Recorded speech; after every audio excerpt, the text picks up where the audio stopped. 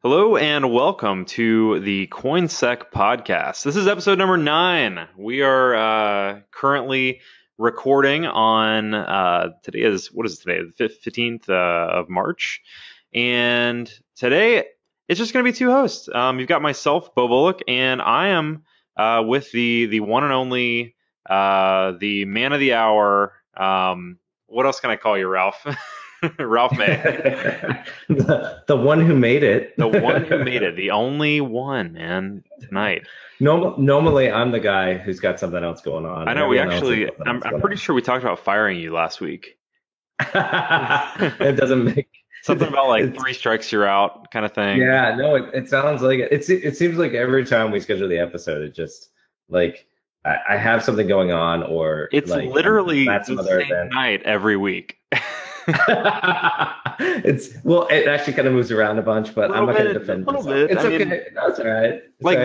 This week we tried really hard to get the schedule to work so Steve could be on because he's in London, Sure. And it's basically 5 hours ahead of us, and so we tried to do it earlier in the day.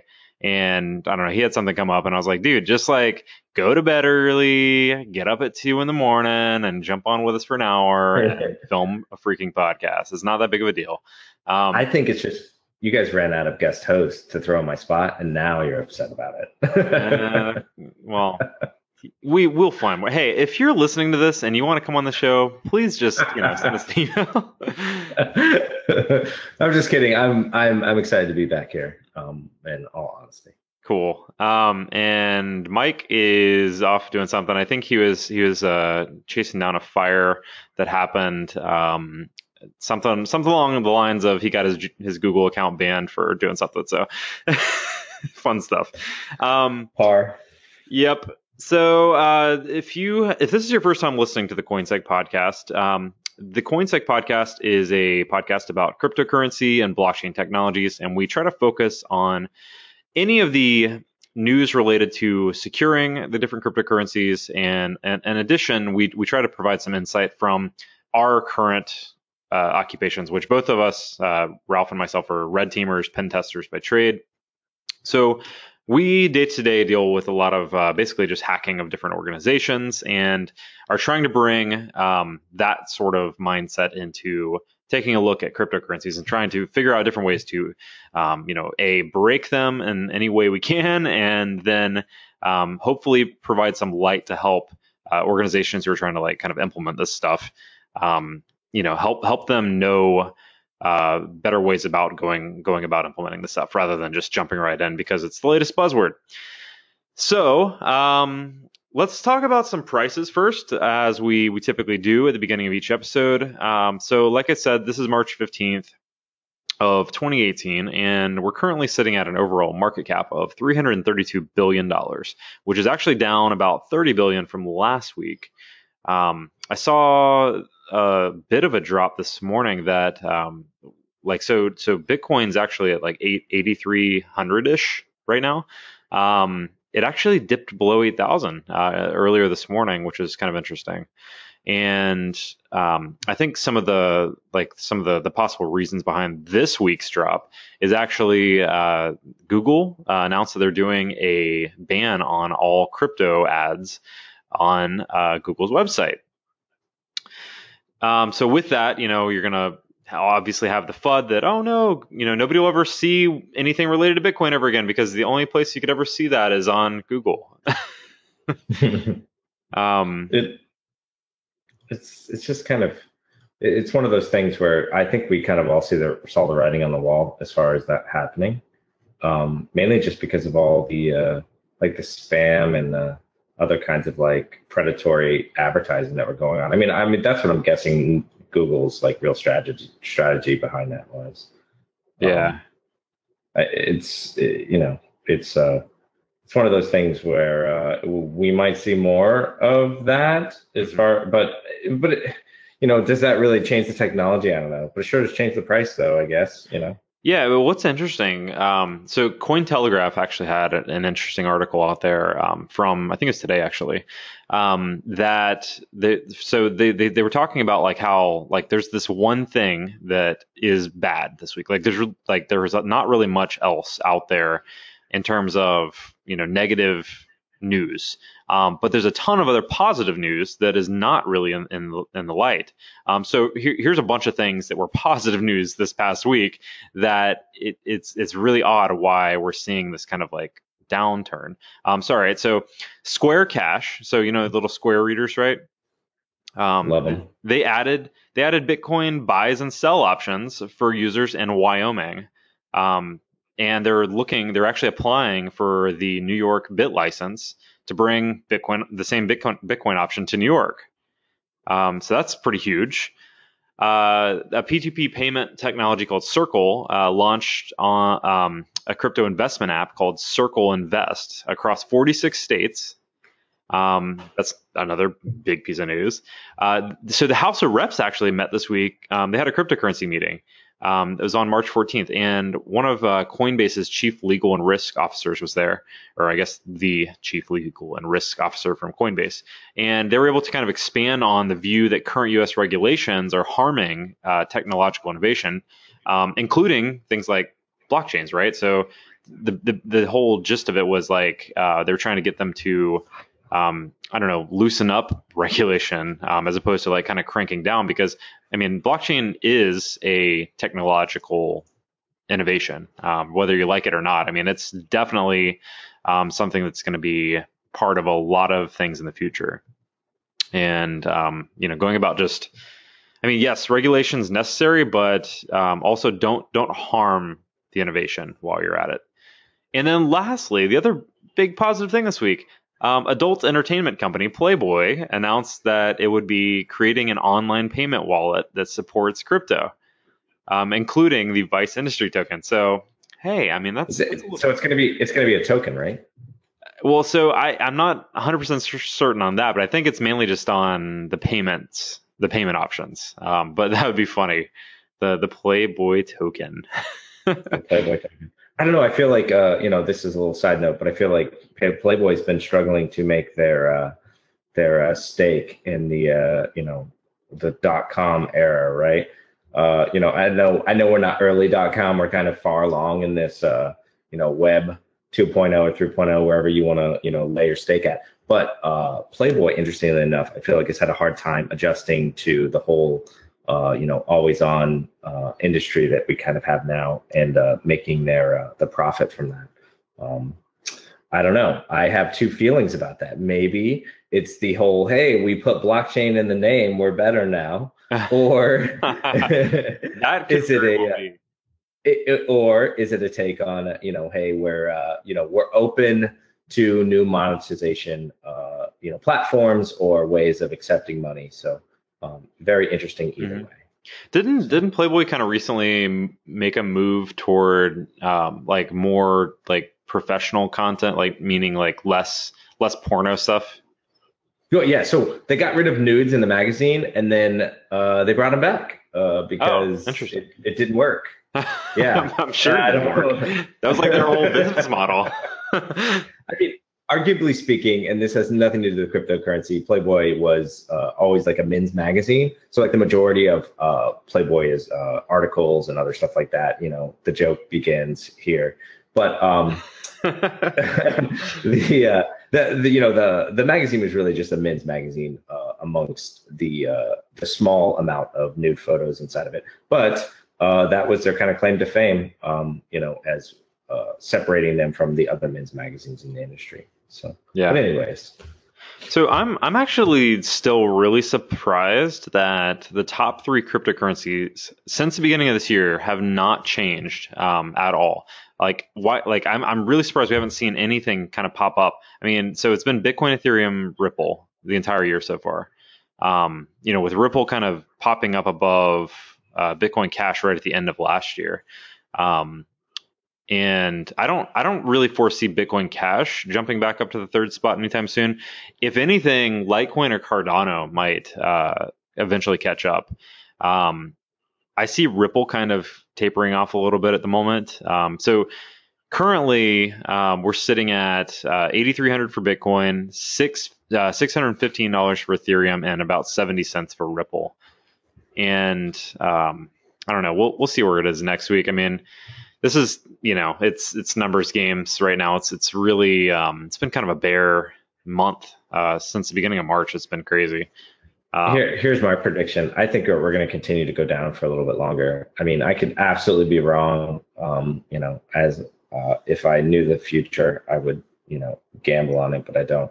And either way, I don't know. I feel like, you know what? Every time I look at the graphs, I'm always like, there's got to be a downturn where we have like stagnant prices for at least 6-7 months. Well, stagnant's okay, but so I mean, like we've seen like $3,000 drop in the last month. It was sitting at around 11,000, 12,000 a bit a couple weeks ago. I mean, arguably, we're still up immensely. For sure. Well, yes. I mean, since me and you initially got in, absolutely. Well, that's not even a number worth discussing. I'm just saying, even from like last year when the big rise came, right? When we went out of the 1,000 and went into 2 and 3 and so on and so forth. Yeah, absolutely. But I still feel like we're still significantly high in this market. But I mean, yeah, I saw some predictions this morning actually that basically were saying that it looks like we're going to at least see $6,000 numbers soon, maybe even like in the 5,000 range. So I mean, if that happens, probably wouldn't be that surprising. I mean, I feel like at like the 5,000 mark, I feel like that's like a buy signal for me. Oh yeah. I mean, take that for what it is, but I would. Yeah, take that as we're not financial advisors. Don't sue us if you lose money. I personally would probably pick up some at 5. For sure. I feel like that would be too tasty to let go. Even if it continues to go down, I still wouldn't regret it. Yeah, the biggest thing I got to say I'm kind of disappointed at is that we still have not gotten to a point in cryptocurrency where cryptocurrencies other than Bitcoin can hold their own value completely not non-related to Bitcoin itself. Like if you see Bitcoin go down, everything else goes down right now. If Bitcoin goes up, it's like as soon as money pumps in, everything goes up. As soon as money pumps out, everything goes down.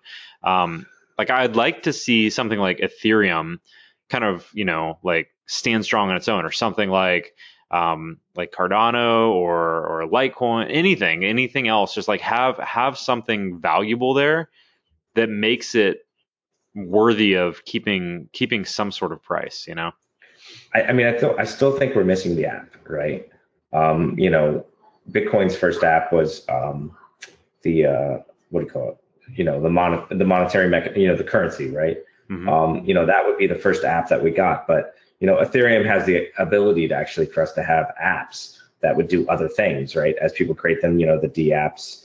Yeah. And I think that once we see more of those, the value is going to start, wildly, changing, because now we can value it on what it can also do besides just being a a proof of ownership. Right. Well, value it on its utility. It has a purpose other than being a coin.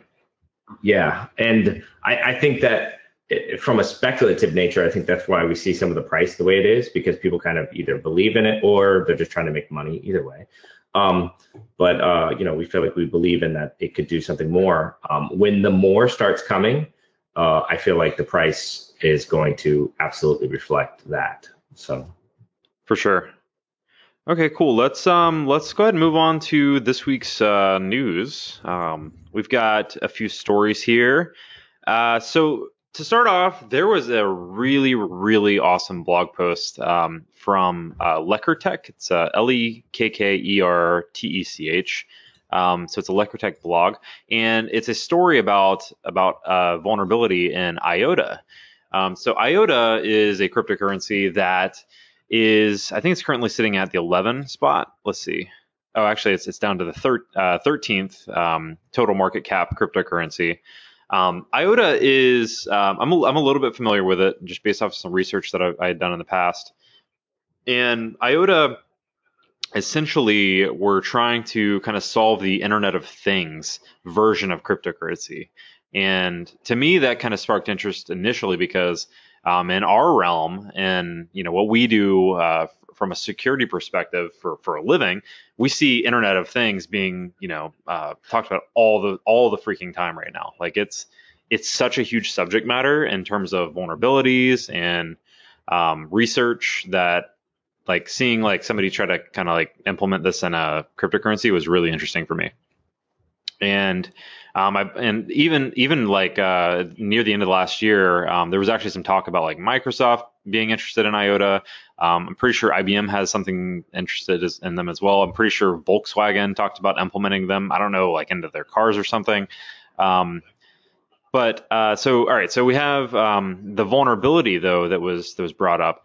So the interesting thing about IOTA is that it's not using a typical blockchain. So, pretty much every other cryptocurrency, like you look at Ethereum, you look at Ripple, any, you name it, like Litecoin, any other cryptocurrency uses pretty much the same foundation when it comes to it being a cryptocurrency, which is the blockchain technology underlying the currency.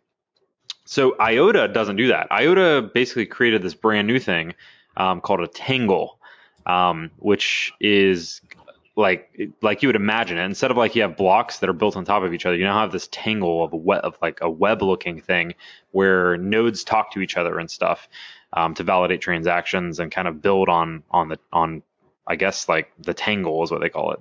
Let's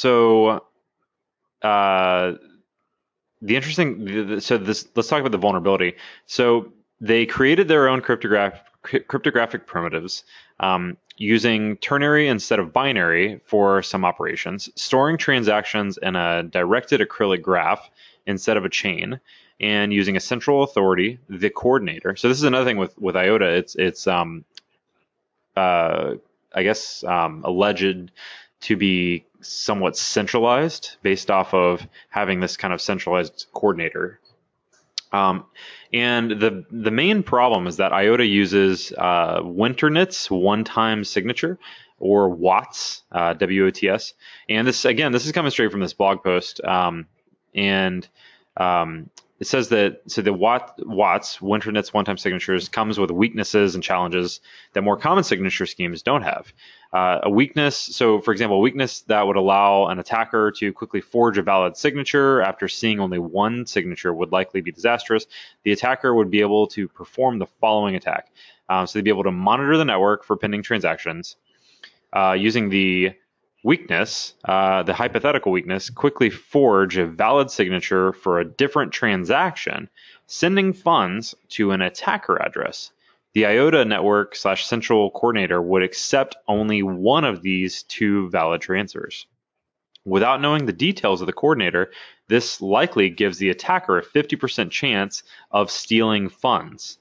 It is likely that if the attacker provided extra resources to get the forged transaction confirmed, that the attacker would have an even greater chance of success.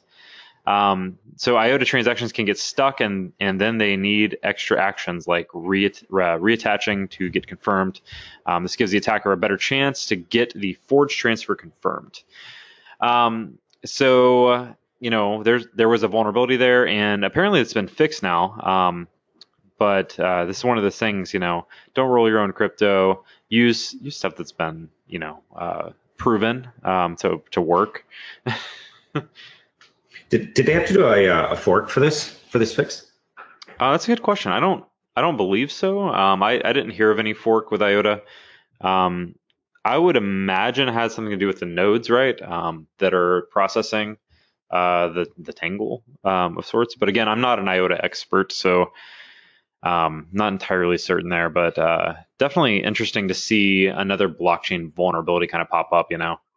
Like we talked about Lisk not too long ago with that interesting pre-image of the different accounts. And this one, again, we a lot of the vulnerabilities that we've been talking about so far throughout the different episodes have either mainly been like smart contract based or wallet based. But this is the kind of stuff that we definitely need more people that are able to do this kind of research and look into the underlying blockchains, because a lot of people just see math. It's probably secure, and the more math, the more secure. The more hashes too. It sounds like in this equation, the more secure. If you hash the hash of the hash, you're going to be good. I don't know if that's actually cryptographically sound though. Yeah. And from this, what do you call it? Article. It sounds like it's not. But yeah, no, you're absolutely right. This is, it kind of sucks too, because then every time we say something like this, someone's like, oh, well, what coin can I trust? Which one is cryptographically secure, or whatever it may be? But the question is not necessarily picking the best horse. It's that we need to know that not all of them are built the same, right? True. And the other thing is, like, the thing to keep in mind is that apparently some currencies or some blockchains like this, it's not a blockchain, but some underlying transfer mechanisms can be changed, like this one was, to actually patch something, which is kind of interesting. Whereas, like smart contracts, they're immutable. You can't change them. Yeah, that's true. We definitely are dealing with different kinds of environments that don't always allow for easy change right away, or they do allow for that change. And sometimes, like what I was saying, they take the hard fork as well, where you have to get everyone else involved to accept that change. So for sure. It sounds like in this case, it wasn't something too difficult to implement, but yeah. Cool. So our next story is there's a new tool that was released this week from the company Trail of Bits called Echidna, which is spelled Echidna.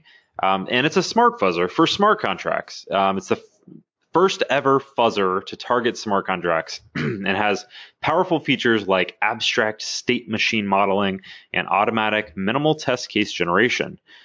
This again coming from Trail of Bits themselves.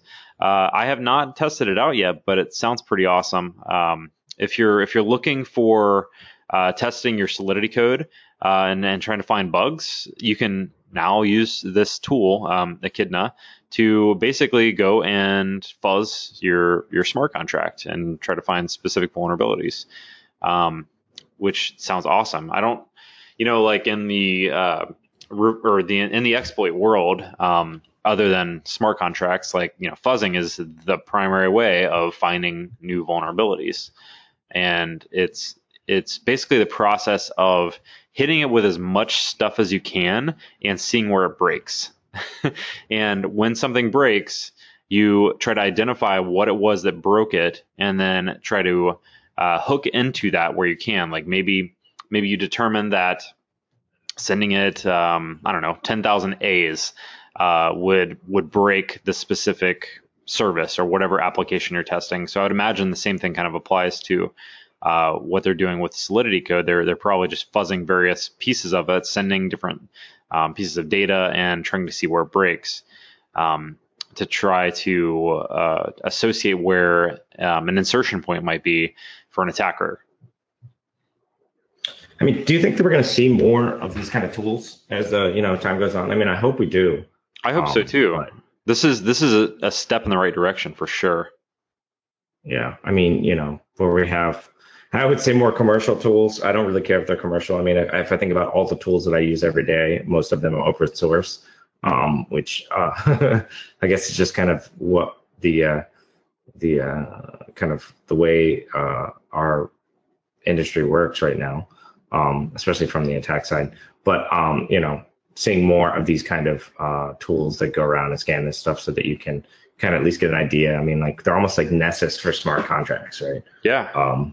So hopefully we do see more of that stuff, because I think that a lot of people that are getting into this don't necessarily have that expertise to look at it from, hey, how can I break it? They're just like, how can I make this thing work? That's all they're thinking about. So yeah, and I think, other than just smart contracts, we're going to see more and more just normal applications kind of built into blockchain in any way they can throughout the next few years. We're going to see, I would imagine more like even like just as basic as like web apps, like somehow trying to implement blockchain just based off of the buzzword alone, you know.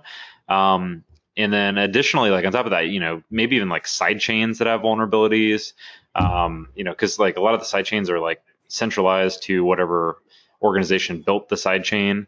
You know, I think that definitely having the ability to dig deeper into whatever's being implemented there is a must. So it's really cool to see things like this pop up. What is it? I can just see it now, though, like a blockchain Coke machine, right? That's how it keeps its inventory. Nice. No, I mean, I'm like fairly certain that is the example they give for like Solidity code. Like whenever like you're learning Solidity, I think that's one of the examples that they throw out there as like here, like how to create a vending machine. Yeah, no, I mean it does make sense, but I mean I think that also is kind of like a highlight of, hey, it doesn't have to be about a coin for it to use a blockchain, right? But I think as we've said before, blockchain doesn't mean everything. Like, you know, I don't need a blockchain to, like, you know, feed my dog. I don't know if that's a thing. To beat you know, your dog? No, feed. I'm just saying, like, all kinds of examples of like blockchain not making sense too. So don't just like put it in front of everything. Be like, right. Yeah. This. No. Yeah. Absolutely. Yeah. I mean, I think the best question is, can you solve your problem with a database? If the answer is yes, don't use a blockchain. Yeah. Yeah. No, that's true. I mean, you could argue that about the you know, the ACH system too, right? They have solved it with a database, but you know, could blockchain, you know, solve it better, make it less reliant on one central source. So, right. I don't know. All right, next story. WordPress cryptojacking. So, a report from a site called Bad Packets says that, or they did a study that basically identified around 50,000 affected websites that were running various cryptojacking malware, and 7,300 of them, actually 7,368 of those compromised sites were powered by WordPress. And they basically indicated that 81% of the sites were all running CoinHive, which that's no surprise there. Like we've seen CoinHive a ton. I'm pretty sure every single episode so far we've had something where we've mentioned CoinHive, just because it literally is in the news like every day that, you know, you've got, you know, various mining malware running CoinHive. It seems to be like the hot malware these days. But the other 19%. So if you wanted to learn about some alternatives to CoinHive, here's 4 other alternatives for you. So 2,000 of those sites were infected by one called CryptoLoot. 4,000 were infected by one called CoinImp, CoIMP, or CONIMP. 692 of them were infected by Miner, which is spelled MINR, and around 2,000 of them were infected by Deep Miner.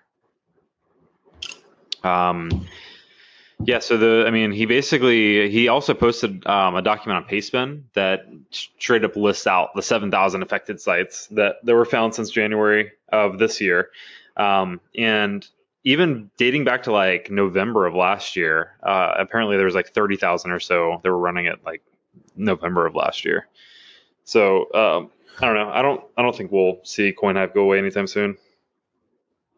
Yeah, I mean, I have a couple questions about this. I mean, like, you know, first, of all these sites, I mean, you know, could they have been running something else? The other thing is that, like, how much money did they make? You know, that was, you know, I think this been brought up before. Like, I would love to see how much money they made off of this. Yeah, absolutely. JavaScript miners, because they're not very efficient at all, man. Yeah, well, we joked about that before, but I mean, even just having like a couple hundred hosts running for like a day, you're still making pretty good money. Well, you know, in terms of like mining cryptocurrencies. You know, that's a great question. I'm sure it probably wouldn't be too terribly hard to figure that out. after you've obviously discovered the address that it's pointed to. But we're going to talk about another kind of non-really security related story here in a little bit, related to Monero, which we can jump into in a little bit. But I think we might actually see kind of a drop in mining malwares pretty soon, or they're going to have to switch up what they're doing, and we'll talk about why after this next article. But so what's also interesting about this is that all these, WordPress sites, if they didn't have crypto mining hardware or crypto mining software running on it, the JavaScript, they would still all be compromised, right? It's just they're finding a way to actually take advantage of the fact that, they're running, regrettably, last week's version of WordPress because this week's got all the patches in it. But I'm sure these are a mix of older and then newer stuff. But, if we couldn't turn it into money, it would just be like, yeah, well, I defaced your website, right? So it does allow you to do a lot more now. So, yeah. Yeah, that's a good point. So this is actually kind of interesting.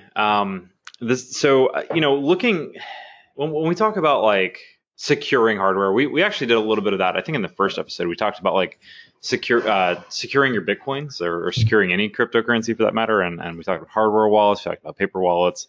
All that stuff. So with a lot of the hardware wallets, such as like Trezor or Ledger, you have what's called a BIP39 mnemonic seed that is basically your restore code for if, like, let's say that device got damaged or lost or stolen. Those are like the 24 words that you need in order to restore your wallet. It's your ultimate backup code, essentially. So a company decided to kind of build something to safely store that code, because so like whenever you buy like a Trezor or a Ledger Nano device, basically what they do is they just ship you like a little card that has like 24 lines on it, and you're just supposed to like Sharpie your 24 words down, like just write them in pen. And so like if anything ever happened to that, if you like, let's say your house burned down, and your Ledger and your backup card were in there, there's no way you're ever going to restore that. So what this company decided to do is actually build a stainless steel rod. So this is called CryptoHex, CRYPTO hex. It is a stainless steel rod that basically has a number of sides on it that allows you to literally carve in your BIP39 backup code. It can endure water, fire, shock, aging. You could bury it in the backyard. You can burn it. It's literally a steel rod. There's not much you can do but to hurt it other than just carve your stuff into it. So they actually have a Kickstarter going, and so they're selling it in multiple ways. They're selling just the rod itself. So like if you had devices or you had some sort of way to go and carve it in yourself, then you're good to go.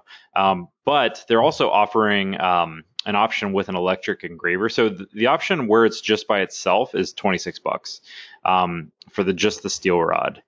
The CryptoHex plus an electric engraver is literally only $5 more somehow. So for $31, you can get like the electric engraver and like engraved, like it's like a pen kind of thing.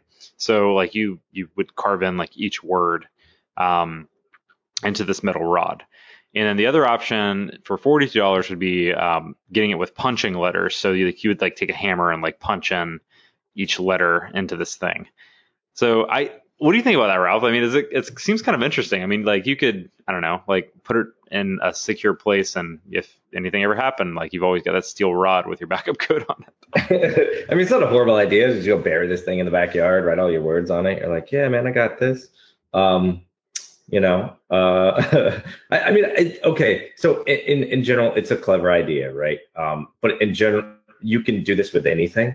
You don't necessarily need to buy, this metal rod. True.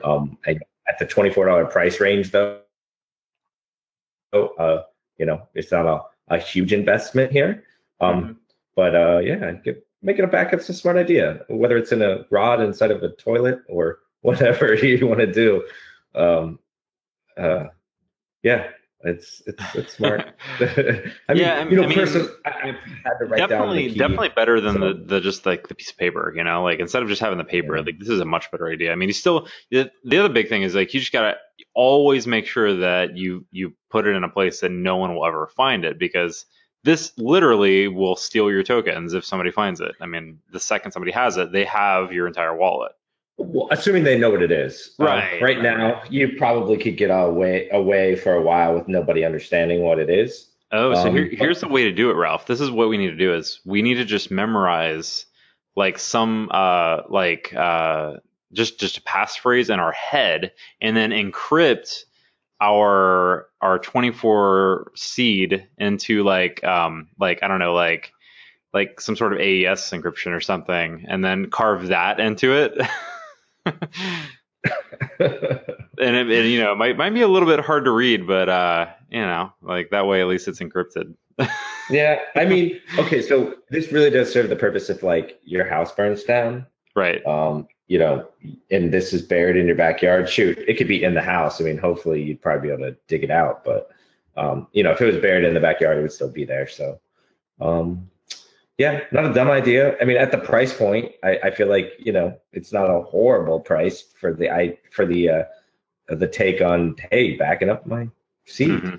So I don't really understand why it's shipping so late. I mean, I guess that's just, I don't know. I haven't really ever tried to do a Kickstarter. Like I've participated in a couple of them, but like they're not shipping it until like August, and we're in March right now. So it's on titanium. That's why. Yeah, or adamantium. yeah, exactly. It's coming from Wakanda, straight from Wakanda. I mean, if you have the electric engraver, you could just take any stainless steel rod and do this kind of same thing if it's of this size. So that's a good point. I mean, not trying to take off the point here, but hey, but they have a $5 key ring that you can put a QR code on, and as your like public address. Is it a stainless steel QR code? I don't think so. Well, that'd be pretty sweet though. Yeah, right. Engraved. Yeah, that'd be kind of a pain in the ass to try to do yourself though. Like each little square. Yeah, it's nothing like the strippers who are getting the QR codes in the butt though. Oh yeah, that's true. Yeah. I mean, that's a way to sell it. Well, the big argument there is it a SegWit address or not? Yeah. Well, what happens if you have to upgrade the address? Or what happens if they fork it? And I don't know, like, yeah. even worse, what if you're like, I lost the password, so I have to get a new, tattoo on my butt? True. Like, how many QR codes does it take? That's a great point. So, all right. So they have the $5 QR code keyring thing, and then they also have like a $10 like hider for like the ledger or Trezor, which looks like it's basically a piece of plastic that clips on to like, I don't know, sticky, like a wall mount thing, so you can like stick it under a desk or something. I don't know. I don't know about that $10 wall or hider, but I don't know. The steel rod thing's interesting. Just, yeah, if you're looking to try to protect your stuff, that might be an option. I personally am not particularly like all that. I don't feel like great just having like the card, like just having like the piece of paper. So like having something more like carving it into something, or having something that in the case of like a fire or a natural disaster, it'd still be okay. Is probably a good way to go about doing something. Yeah, I mean, you could think of it just like any kind of backup of even any information data, right? So you're going to want to back it up locally, and you're also going to want to back it up offsite, right? Somewhere else, have a copy of that data offsite, and then so you can recover it locally if you need, and offsite if you lose your whole house or whatever it may be. Mm-hmm. Same principle applies for sure. Okay, so the thing that we were talking about a little bit ago with the cryptojacking malware, and the thing that I mentioned relating to how I think that we might see kind of a downtick in Monero mining malware specifically, is due to the company Bitmain, who is very well known as being the leading provider of ASIC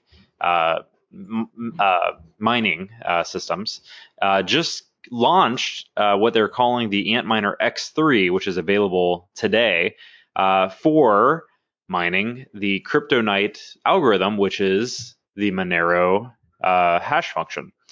So the reason I think that we might see kind of a downtick and malware specifically trying to mine it is because with ASICs hitting the market, we're going to see a huge increase in hash rate, and it's going to make any sort of mining on a CPU completely worthless. As soon as the ASICs hit the market and we have, crazy increases in hash rate, it's going to just destroy CPU mining. And I don't think we're going to see it really. I don't know. They might have to, I don't know, change what they're doing. They might change tactics. But I don't know. What do you think, Ralph? Cat and mouse game. Yeah. I mean, we're going to run into, Bitmain's going to come out with a new ASIC, and people are going to be like, I want to change my coin so that you can't mine it on an ASIC. Well, that's exactly what happened. Exactly. Yeah. So Monero, their whole goal is to prevent ASICs from doing this. Not specifically so that people can mine for malware purposes, but mainly to keep the network secure. Because the majority of the time the ASICs hit the market, they're very well centralized. Like, you have some big buyer that buys a ton of them, or even the vendor, even like let's say Bitmain controls the majority of the mining hash rate. That doesn't create a secure network because, you have that whole 51% problem potentially, or, the attacks whenever you have a lot of the mining power. So what Monero is doing is they're going to fork CryptoNight into something else, so that they basically, like exactly what you said, so ASICs are in the market. Guess what? We're going to fork it so that your your miners don't even work for our algorithm anymore. I think that's super awesome. That's amazing. That's an amazing tactic, and I kind of applaud Monero for doing that. Yeah, I mean, if the thing is that if you do it a couple of times, the cost to manufacture an ASIC is expensive. Dude, did you see the prices on those ant miners? Yeah, I think they even went up. I see them right now. It's like 12. Yeah. So, I think before I saw it was like 7 or something. So you saw batch 2 probably is what you're looking at. Batch 1. Okay. Yeah, batch 1, which is coming out in May, or shipping in May, $12,000 for one miner. $12,000. I mean, what's the anticipated, and I use like air quotes here, return on investment for that? Like how long would you have to mine? Yeah, that's a good question. I haven't actually done the numbers, but like a month or something. I mean, we're also making some presumption on like the hash rate saying somewhat linear, whereas that's probably not true. So this is what's hilarious about this is the fork that's the Monero is doing is happening in April. And those miners aren't going to even hit you're not going to be able to mine with them until May. So if everyone switches off of Monero's current CryptoNight version to the new one, it's going to be worthless. You're not going to make anything.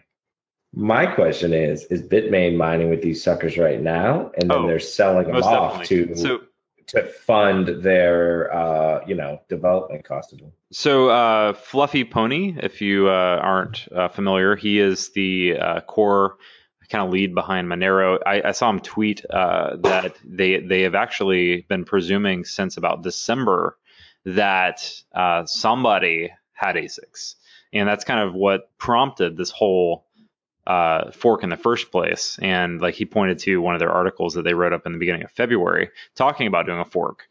And so yeah, I absolutely it sounds like they have been using them already. Yep. Yeah, so that first batch, $12,000. The second batch in June is $7,600 for a single miner. So yeah, I mean, and as much as they might not be used for Monero, some other coins that do use it will not fork it or whatever it may be. Or weirdly enough, for the people who have bought this miner, somebody will be like, "We made one that hasn't forked, so that you definitely can use your miner." Yeah, So we'll see that as that's a well. possibility. Yeah, well, so Electroneum is a CryptoNight algorithm as well. So Electroneum Yep. was originally forked from Monero, and Electroneum is something that will probably get pretty beat up from this too. Like it's gonna be rough because actually that's probably, I would imagine, where the majority of the hash rates is gonna go is probably straight to Electroneum.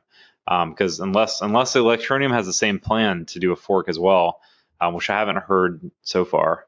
They might end up getting quite a bit of hash rate off of these ASICs if Monero does indeed fork.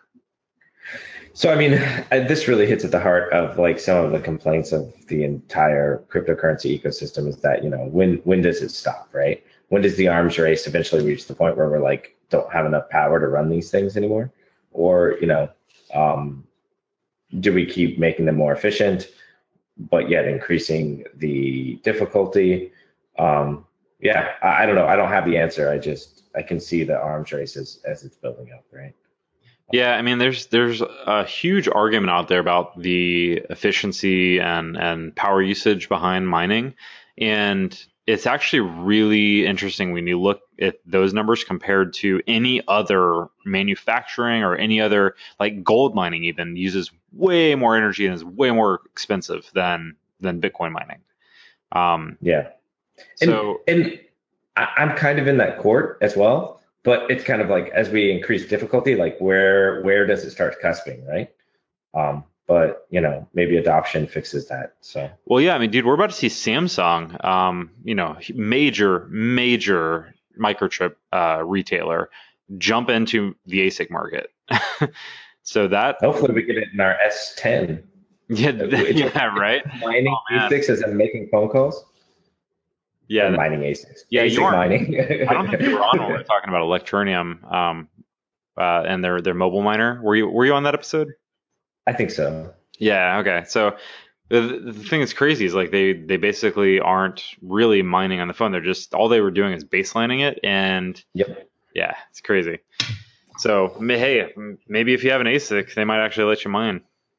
Yeah, I don't know though. I do feel like it does cut into this whole battery life thing that we all cry about every day. My phone only lasts 13 hours. Right. If it's if the little ASICs in there, you're gonna be like, this thing only lasts like an hour and a half, man. This thing sucks. Yeah. Seriously. But anyway. But it cranks out some hashes. Yeah, I know, right? I made $10, man. Yep. During this phone call. Yeah, exactly. I don't pay for phone calls. Phone calls pay me. Nice. All right. All right. So that's it for our news. For our kind of informational section tonight, we're going to look at another ICO this week. Again, we're not financial advisors. We do not support this ICO. This is something that it literally, there's a reason we kind of looked at this one, mainly because they say they're unhackable. And anytime I see that word, anytime I see unhackable, it's just a complete red flag to me. So I thought it'd be kind of interesting to kind of do a little dive through this one. So tonight we're going to be looking at the CryptoSecure ICO. So CryptoSecure is at CryptoSecure.com. Right on the front page of their site, they have a quote from John McAfee that says, "CryptoSecure overcomes the largest threat facing the cryptoverse, stolen coins." And then within their next kind of like big statement, they say, "The CryptoSecure platform is unique, private, unhackable, designed specifically for crypto markets, protected by multiple patents and proprietary technology, and with market delivery through 4 major stages." Are you ready for the major stages, Ralph? Oh, I am so ready. Okay, so CryptoSecure Safe Window totally safeguards your private keys, data, transactions, and location. No threats from keylogger or screen snapshot malware. Safe Window transactions are communications are secure, anonymous, and untraceable. So sounds like it's a kind of like a virtualized browser window of sorts for doing transactions. So stage number 2 is the CryptoSecure wallet, which prevents all external access to their private keys and storage points. Stage number 3 is CryptoSecure Exchange, a peer-to-peer exchange integrated with CryptoSecure security for seamless transactions that cannot be compromised. And then finally, the platform operational infrastructure. It's a hybrid blockchain, trusted systems OS, one-time pad, unhackable platform operational innovation. Yeah, lots of words there that I'm like, okay. What? This is buzzword city, man. Yeah, hybrid blockchain, trusted systems, one-time pad, unhackable. Like, how many more things can we throw in this statement? Yeah, no, it's definitely a lot of that. You can't be hacked. This is perfect security. So, I mean, so scrolling down and looking at their like kind of roadmap, the first thing that kind of bothers me a little bit is it's a really, really long roadmap to get to like some of the main things. Like, so Q3 of 2018 is actually when they're working on the wallet. So you wouldn't even see the wallet until Q3 of 2018. They are doing what looks to be some sort of like user kind of identification piece that they're calling Cyber Avatar, and that's going to be Q4 2018. The safe window. So this is interesting. It says that it's an CryptoSecure is launching an individual new locked down Linux OS virtual machine at the beginning of each session. So it makes me wonder if that's just like built into a browser, or if you literally have to like boot up to like a Linux OS to do anything. Sounds like a pain in the ass, man. Yeah, it says private keys, wallets, and account details are guaranteed to remain secure, private. Each login initiates a new virtual computer, which is then destroyed at sign out. So how is that any different from like any other like bootable secure distro, like something like Tails, right? Yeah. You know, that basically like just connects through Tor immediately. I mean, I haven't seen any mention of Tor. I have not read the white paper, but so, I mean, the general pitch is that if you use this coin, you have, and they even talk about it in the white paper, that it's not actually unhackable. They did say that, but that you have a lot less chance of getting hacked. And so that's why you should use it. But that seems like, I mean, I get it, right? Nobody wants to lose their coins, but it seems like that's the only thing they got going for it. I mean, I don't know. So they have something else called the Mobile Encrypted Keyboard app. So the CryptoSecure platform Safe Keyboard mobile app is compatible with both Windows and Mac. It provides an image of a keyboard with geo-coordinated tracking overlay. Like, what the hell does that even mean? Geo-coordinated tracking overlay to translate letters into geo-coordinated inputs that are sent through a highly encrypted network. Like, how does that, like, what does that mean? I mean, the better question is what is it worth, right? Like, what is it worth to have something that's, all these extra layers of security? And my next question is that why couldn't any other platform implement some of this stuff, right? Mm-hmm. Even though they said it is proprietary and there's patents and all this other fun stuff. So, yeah. I mean, so the thing is like, it sounds to me like a security company that obviously had a product or developed a product for general security safety. Like, I mean, there's other companies like this that do like secure virtual windows. Like there's Bromium. Sure. There's a couple other ones. But like, it sounds like this is a company that had something like that, and then they want to get into the blockchain space. So like, you know what? Let's do an ICO. So let's talk about the coin for a minute. So the whole token behind CryptoSecure's platform is what's called the CryptoSecure secure coin. Like it's literally going to be called a secure coin. And so secure coins are blockchain Ethereum ERC20 standard tokens. Yep. I was about to say it's on Ethereum, isn't it? It's on Ethereum. Yep. It's pretty much like every other ICO that's out there, are just ERC20 tokens. So there is a smart contract out there for it. And it says that secure coins are actually most importantly, that they're a utility coin of the CryptoSecure platform. So apparently, secure coins are required to actually purchase monthly or annual security product licenses from CryptoSecure. And then progressively, the full range of CryptoSecure services, including transactional fees for using the CryptoSecure exchange, and ultimately licenses and or transactional fees for use of the entire platform. So, it sounds to me like so they say so they have like a part here where it says like demand for the secure coins will be driven by. They're trying to say why there is actually going to be demand for these coins. And first of all, they say supply and demand. So that I don't know if I agree with that. Secure coins required to be used as payment for secure products. So how come, like, what would drive me to want these coins other than like other than any other time that I actually want to actually have a product? So of yours, like meaning if I want to get a CryptoSecure product, like let's say I want to do the monthly service or something, what's going to prevent me from just going and trading those coins the day that I do it, as opposed to try to collect them, Yeah, no, I mean, that's a great point. I'm looking at the smart contract, the transfer emissions, and it looks like 12% are going to crypto investors. Another 7.5 are going to crypto investors, team members, and consultants. 15% is actually going to this company, PTY Limited, for licensing and dev partnership. So they're paying someone else to develop this.